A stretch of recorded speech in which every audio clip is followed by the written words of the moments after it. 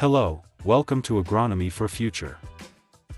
This YouTube channel is linked to Agronomy for Future website. For more details, please visit agronomyforfuture.com. Thank you. Hello, welcome to Agronomy for Future. Today I'll explain how to calculate probability density function in Excel and R. For probability density function, you might know as a normal distribution graph. When we analyze data, sometimes we need to show normal distribution graphs.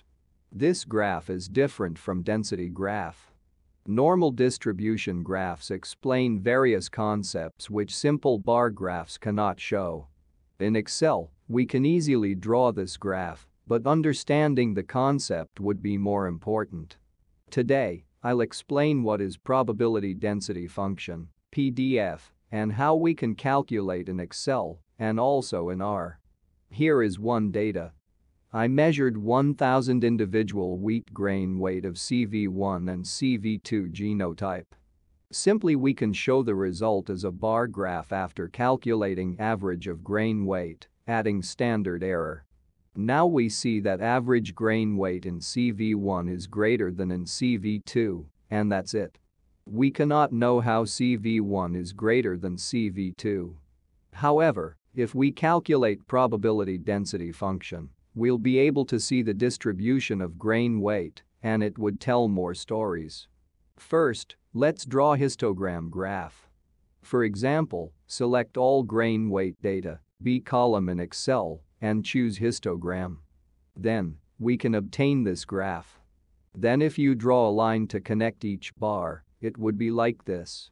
Now, I'd like to draw this line as a curve using a mathematical formula.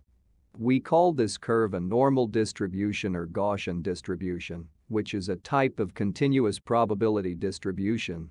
The main characteristics of normal distribution is: first, the shape of bell curve is symmetrical, and the probability is the greatest on the mean. Second, the area of the curve is 1. Third, when the curve becomes far from the mean, it'll be close to x-axis, but never reach to x-axis. That is, the probability never becomes 0. This is a formula of probability density function. It seems tricky, but actually it's so simple. X is each observational value. Mu is average. Sigma is standard deviation, and therefore sigma square is variance. Pi is pi value, which is 3.14159, etc. E is Euler's number.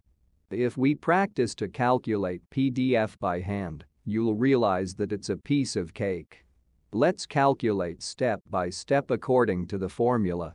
Then, we can calculate PDF. We calculated probability density function. Now, we can draw a normal distribution graph. Let's set up GW column as x-axis and PDF column as y-axis. Then, select scatter graph. We drew a normal distribution graph about CV1. Luckily, Excel provides the function about this process. This is Excel function.